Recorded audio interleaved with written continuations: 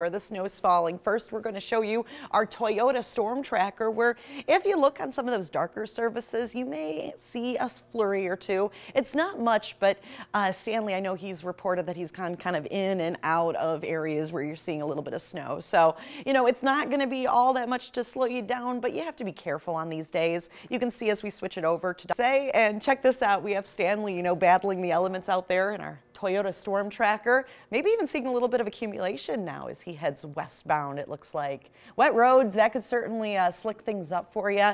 So drive carefully out there. Actually, that is the Indiana sign. He is crossing into the border there. So Indiana this morning seeing the most snowfall, and it has reduced visibility a bit. Let me take you right now to our dots falling.